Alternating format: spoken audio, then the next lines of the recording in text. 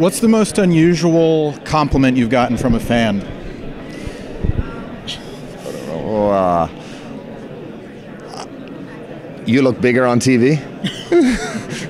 It's kind of a compliment because, you know, they say, oh, well, you look big on TV, but it's kind of like unusual because it's a little bit of shade as well. Okay. You know? It's like yeah, I don't know about unusual.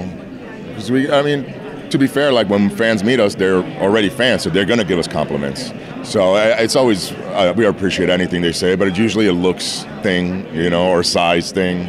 You ever see the tweets about your resemblance to The Undertaker? Yeah, Rhea sends me all those. You're the bisexual Undertaker? Yeah. I don't even know what that means. Like I don't either, but it comes up, and I'm like, okay, it's Undertaker is the... Okay. Yeah, so, the big one that Rhea gets happy about, that there's like a group of fans that call me baby girl. Okay. Baby girl? Yeah. Rhea thinks it's the funniest thing. Hey, baby girl. Yeah, I'm like, what is that? Why? I didn't see that at all. Yeah, so, I don't see them either. Yeah, I guess it's an acquired taste. I don't know.